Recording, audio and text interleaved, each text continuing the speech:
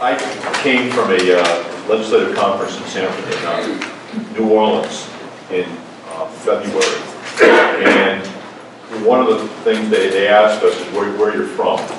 And surprisingly, Rhode Island is in the forefront of the opioid crisis as far as legislation, as far as keeping people safe, and we have been consistently in the forefront.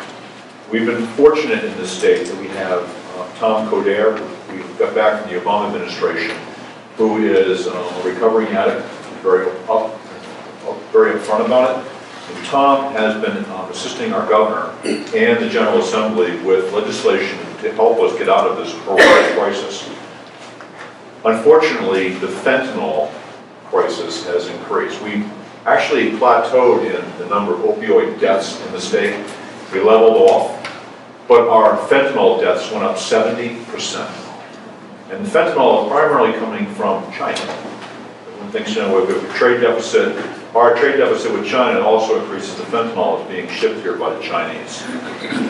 As I said before, and because I know it well, one of the things we need to do in this state is to take people who have been incarcerated, who are coming out clean, is to get them on something like Vivitrol.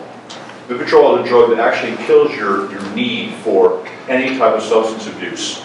But unfortunately, it costs $1,000 a shot. It's good for 30 days, but the drug manufacturer who's making it charges $1,000 a shot.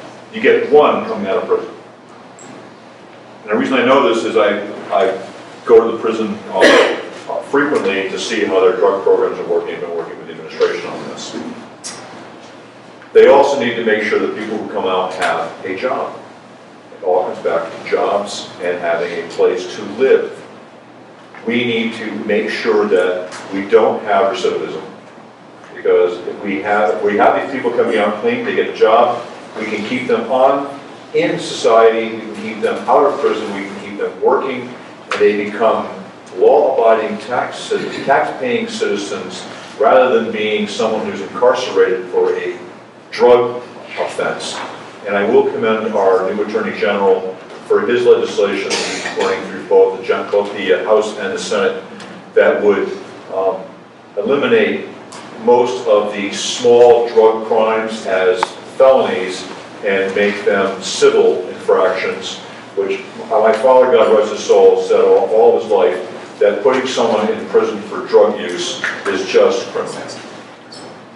So, our opioid crisis, while it is plateauing in the state, there is much left to be done. And as a General Assembly and working with the administration, I think we have a good start, but we have a long way to go.